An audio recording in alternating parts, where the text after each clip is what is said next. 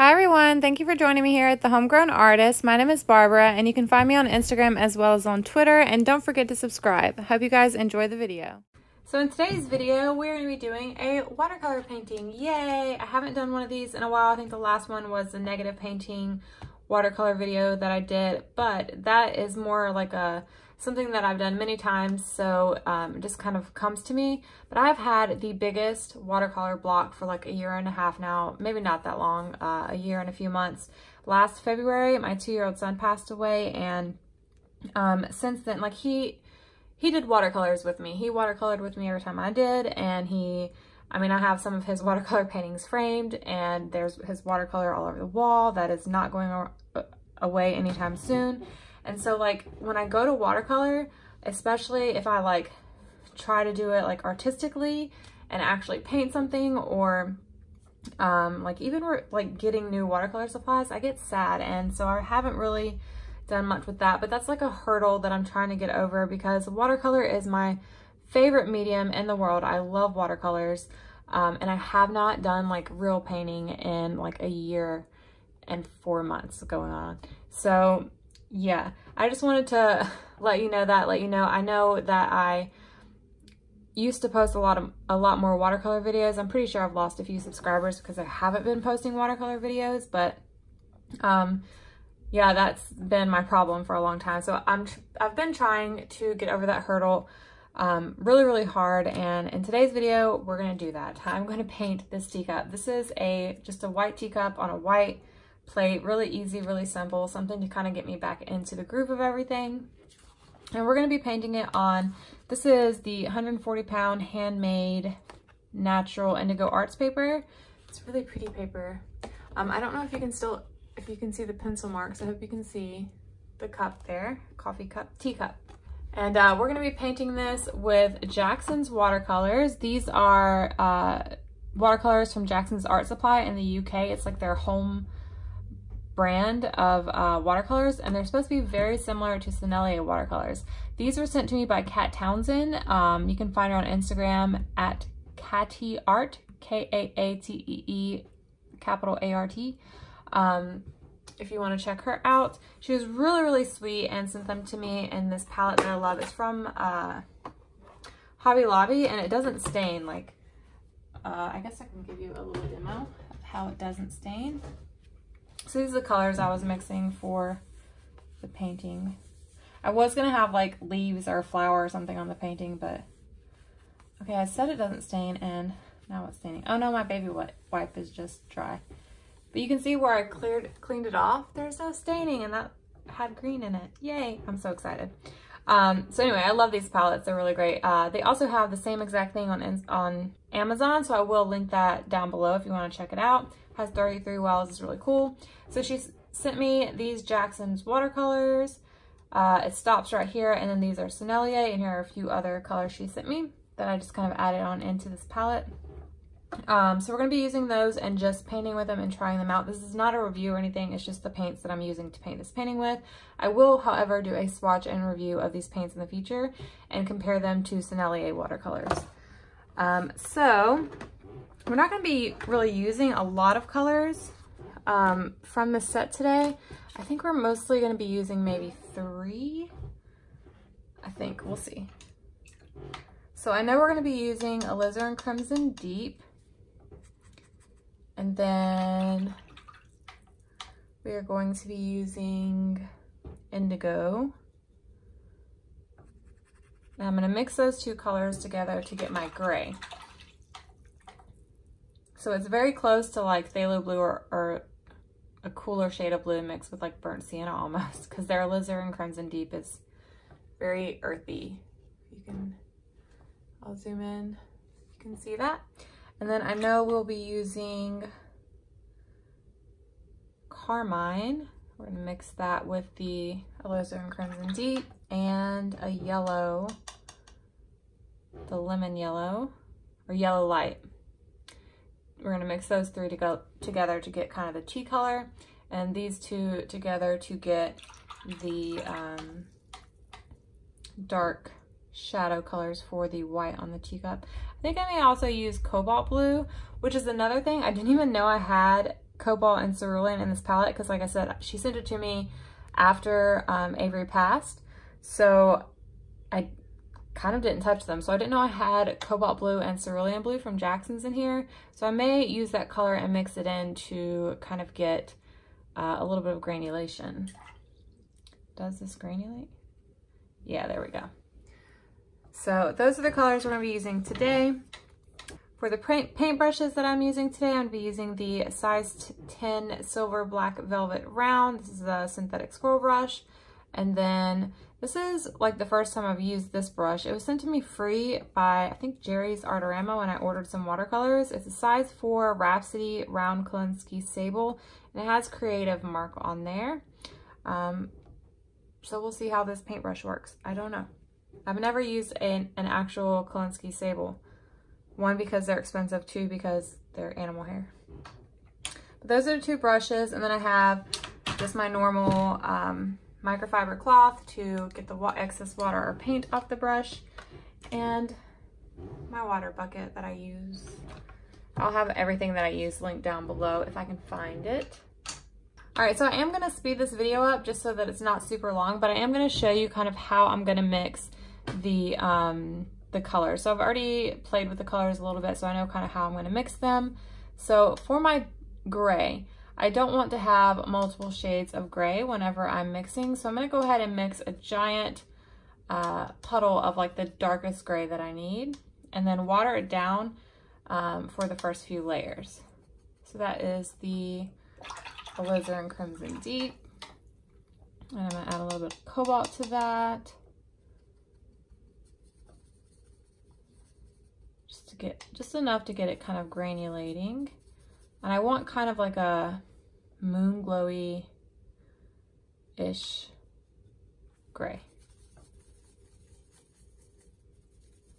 I think that's pretty close to moon glowy-ish. That is a color by Daniel Smith, if you haven't heard of that color. It's very pretty, like purple, neutral tone. That is pretty close. So I think that is what we're going to use. I probably need to mix a little bit more than that because I'll be using a lot of gray in this painting. All right, so there is some more Alizarin Crimson Deep.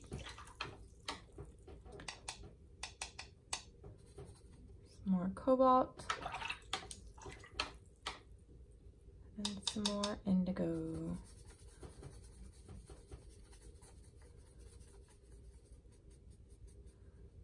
I need a little bit more Alizarin Crimson.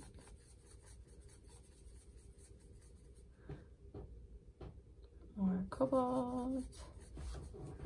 I want to keep that granulating. I'll zoom in so you can see actually, but you can see it's kind of granulating a little bit. I don't know how it's going to do on this paper, but I'm pretty sure with the texture of the paper that it'll granulate. So yeah, that is the color we're going to be using for a lot of the painting. And then for the tea, have this kind of already mixed up. So it's a mixture of the Alizarin Crimson, Carmine, and the Yellow Light to get kind of like the first orangey kind of layer, and then later on I add a little bit more reds into it. I'll go ahead and show you that color. And then later on it'll get darker into like that color. All right, so I'm going to go ahead and get started painting, and I will see you when this is done. So I'm starting off by diluting that mixture that we made a lot and making it the lightest color that's going to be on this painting, and then doing a wash over the entire painting so that the highlights that I have in my painting aren't the same color as the paper. They're not stark white. I don't want them to stand out that much.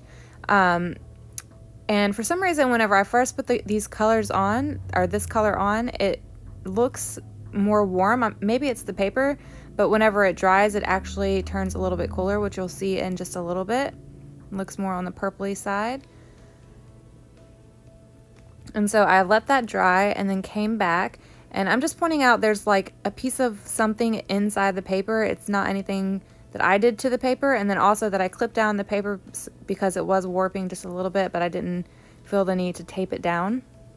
So now I'm taking that mixture that we made earlier and doing like a first initial wash on the tea that is inside the cup, and I'm making sure to leave the areas for the highlights. There's some highlights in the tea that kind of reflect, and here I'm just pulling a little bit of that color into those highlights, so these highlights as well are not stark white. There is one little section that's like the lightest gray color of the cup. That's kind of directly in the middle top part of the tea.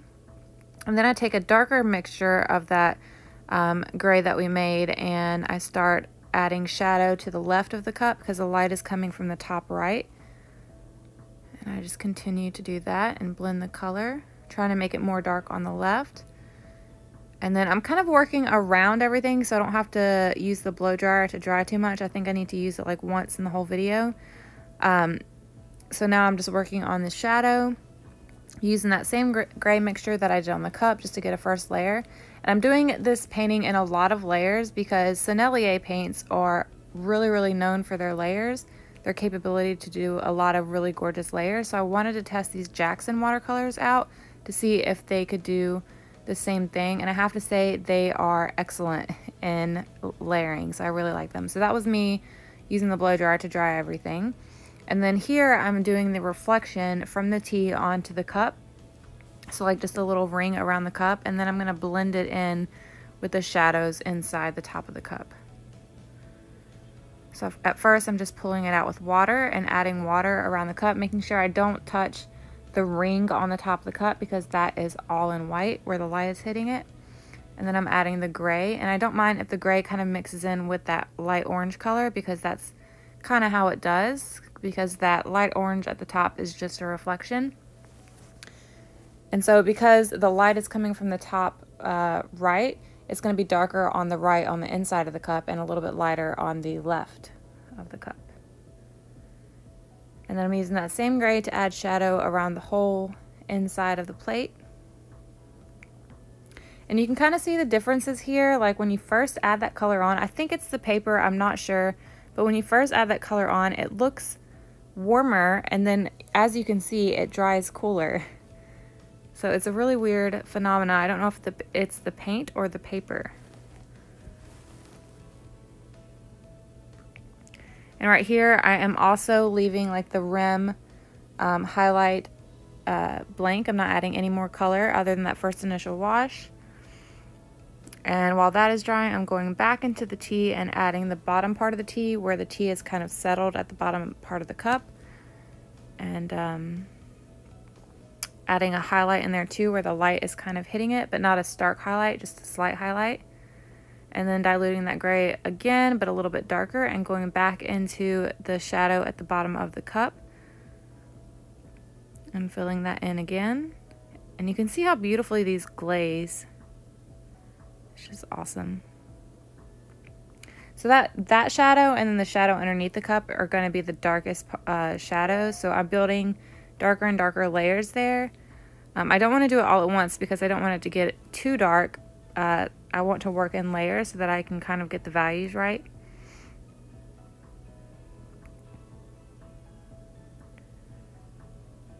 And this is actually a highlight.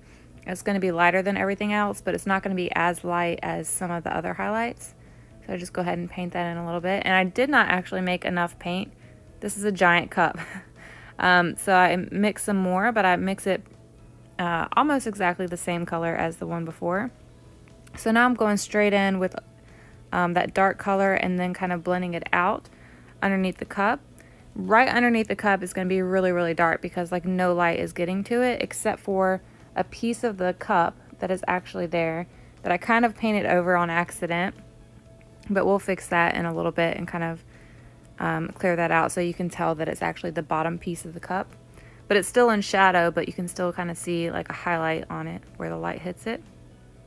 And then I'm just blending that gray all over, and I add like an accent underneath the, like a dark shadow underneath the handle of the cup, and then also where the cup is like casting a shadow as well.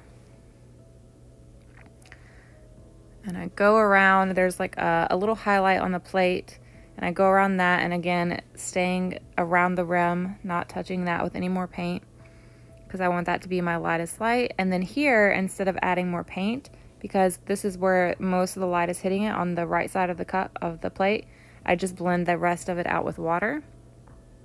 And then here I'm getting the scrubby brush to try to lift up some of those highlights. And I go back in and just a little bit to finish that. I just wanted to make sure at that time that I could do that. So now I'm adding more to the shadow down at the bottom. And here, instead of going in with the paint all the way through, I kind of stop towards the end and then add a little bit of water. And you can kind of see that line there where I did that. So here I'm making those shadows kind of stand out just a little bit more, the cast shadows, and kind of changing the shape of it a little bit. Making sure to not go over the highlight section of like the little U highlight section or the little squiggly highlight section. I'm not going to paint over those anymore for now. And I'm just adding a little bit more pigment to there, and then I'm going to blend the rest of it out with water, because again, I don't want this side of the plate to get any darker. I want it to stay light, other than where the plate is kind of bent and where the rim has like a shadow on it, which is this right here that I'm doing. And then I kind of take a clean brush and just kind of pull that shadow down just a little bit. And here I'm adding more shadows to the left of the cup, just to make it a little bit darker. And then again, blending out with water towards the right, because the right part of the cup is the lightest part of the cup, and I don't want to add any more color to that.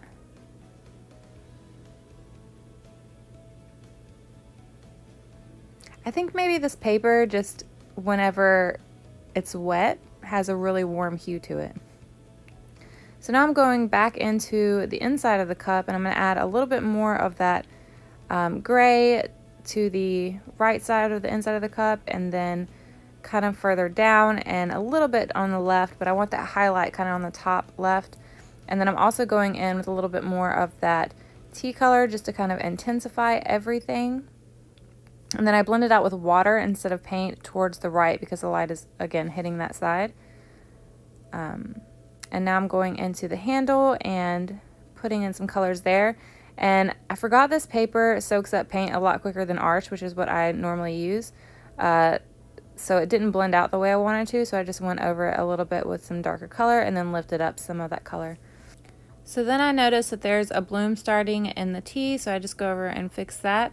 And then I scrub up some of like the highlight underneath the teacup where it's actually sitting on the plate.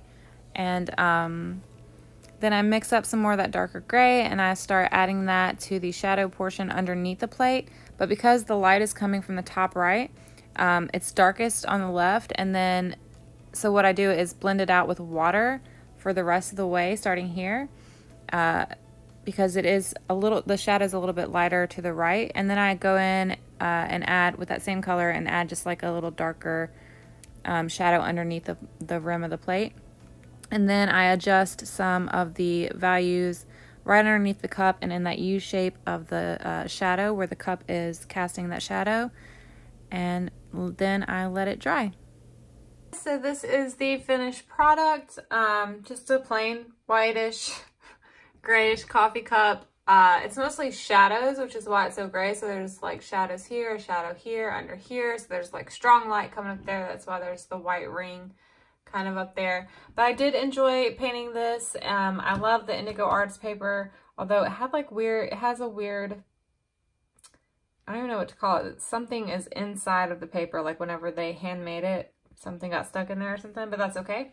I do really like the Jackson's watercolors. They glaze beautifully, especially on this paper. I haven't tried them on any other paper, but they really do glaze just very, very beautifully. So I really like them. And I actually really do like the Alizarin Crimson Deep, although I wouldn't use it like I would use an Alizarin Crimson. But there will be a full review on those watercolors in the future. But for today, I hope you enjoyed this video. And if you did, please do give me a thumbs up. And don't forget to click the subscribe button as well as the notification bell. It does let you know when I come out with new videos. And yeah, if you have any questions or comments, please leave them down in the comment section down below. I love getting comments from you guys. It's awesome to chit chat with you. And as always, everything that I use in the video will be linked down in the description bar down below. If I can't find something, I'll try to put something a little bit similar down there as well, so you can kind of shop around. But other than that, I hope you guys have a great day, and I will see you in the next one. Bye guys!